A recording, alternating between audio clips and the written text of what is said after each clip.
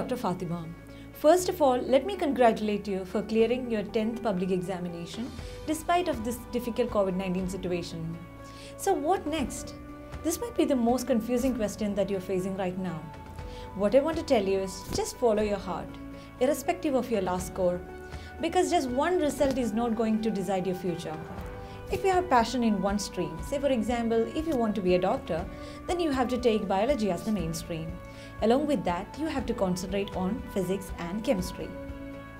There is a usual norm in our society that those who get low mark would go for humanities and commerce. This mindset has to be changed. If you want to be an IAS officer, then you may take humanities. And if you want to be a chartered accountant, then you can consider commerce.